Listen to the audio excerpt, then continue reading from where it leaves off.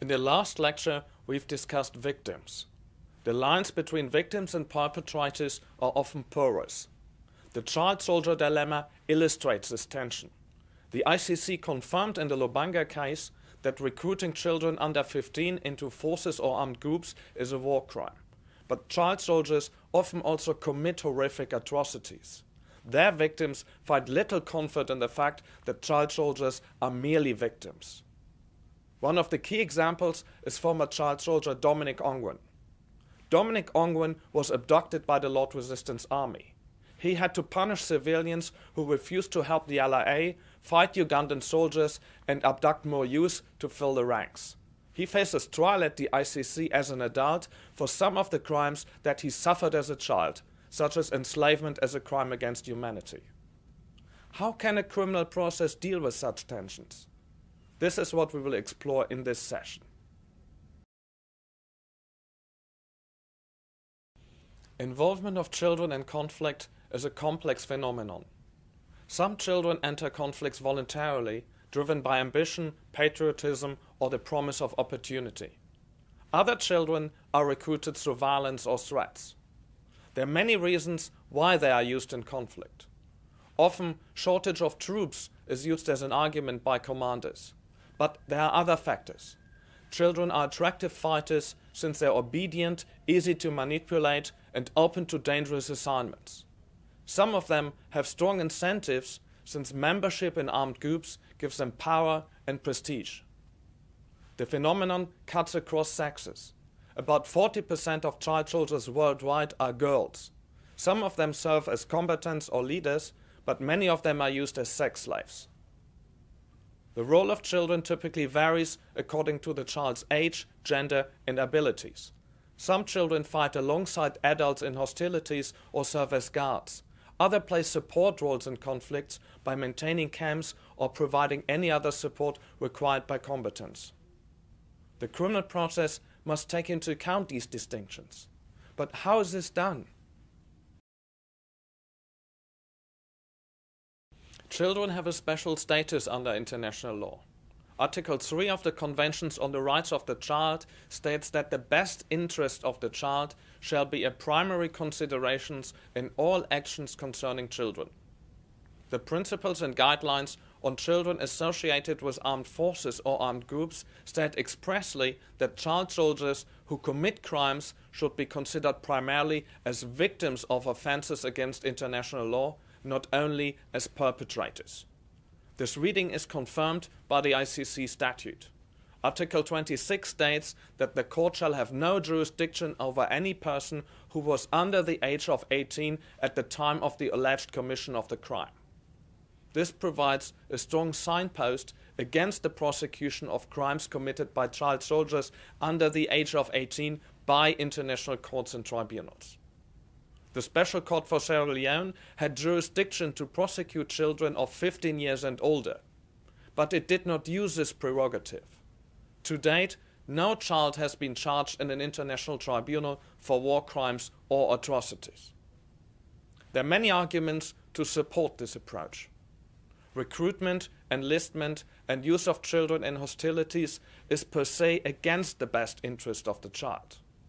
Both the Special Court for Sierra Leone and the ICC in Lubanga have made it clear that the perpetrator cannot rely on the consent of the child as an affirmative defense to child soldier charges.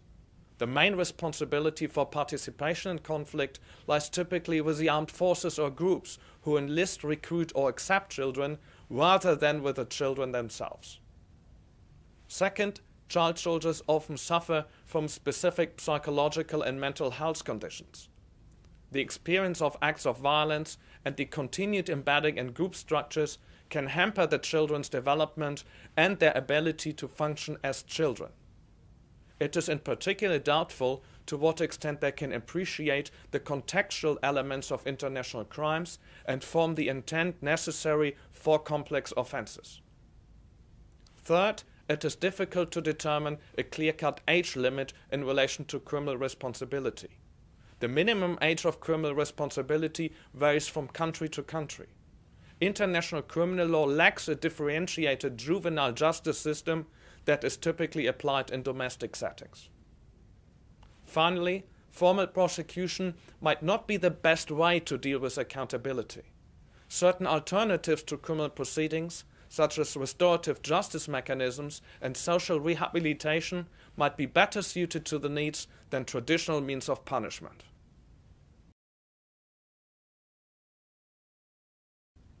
Treating child soldiers per se as infants that are incapable of making responsible choice oversimplifies their complex identities. Not all child soldiers have been abducted. Some fight for what they see as a legitimate political cause. Certain children between 15 and 18 might be able to appreciate the wrongfulness of their acts. Many legal systems allow differentiations in the treatment of responsibility according to age. For instance, the Convention on the Rights of the Child does not expressly exclude criminal prosecution of children. In many countries, this responsibility is determined on an individual basis based on the psychological development of the child. Moreover, accountability may serve both the child and the interest of long-term peace. Child soldiers might not be accepted back in their community without some sense of justice by victims.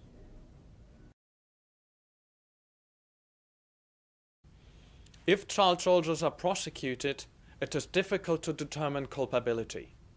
The criminal justice system typically offers two avenues to accommodate their dual status as victimizer and as victim. Child soldiers can first of all invoke certain defenses. Defenses may exclude criminal responsibility. But the threshold is high. For instance, at the ICC, Dominic Ongwen claimed that he should be excluded from criminal responsibility since he was brainwashed and lived most of his life under duress. The chamber rejected this claim. It held that the law does not recognize such a type of institutionalized duress. Threats must be imminent and eliminate choice. Ongwen could have chosen not to rise in the hierarchy of the LRA. The second approach is the law regarding sentencing. It is more flexible. It allows a mitigation of the sentence. Judges must take into account the individual circumstances of the convicted person. In this way, the traumatic childhood and the conditions of child soldiers can be invoked to reduce the sentence. But they do not preclude responsibility or prospects of reparation by victims.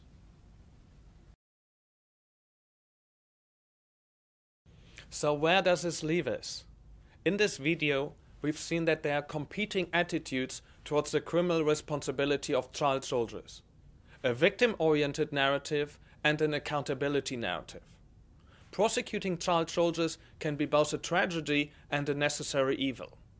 The criminal trial is a measure of last resort.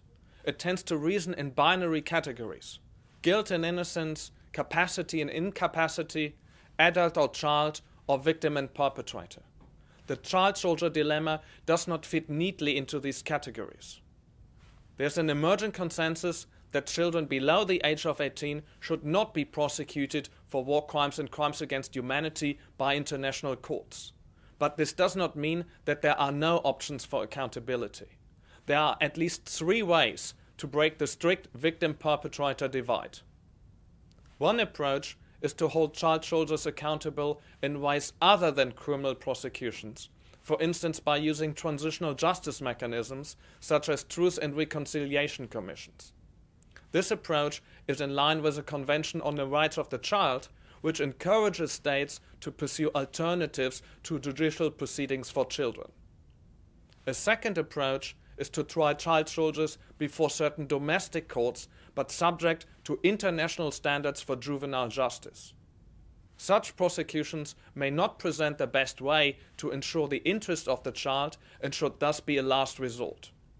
A third approach is to hold child soldiers accountable internationally for crimes that were committed by them as adults, namely after the age of 18. This last approach was taken by the ICC in the Ongwen case. In the next module, we will discuss how wrong is remedied and how the criminal justice system can be improved. So please stay tuned.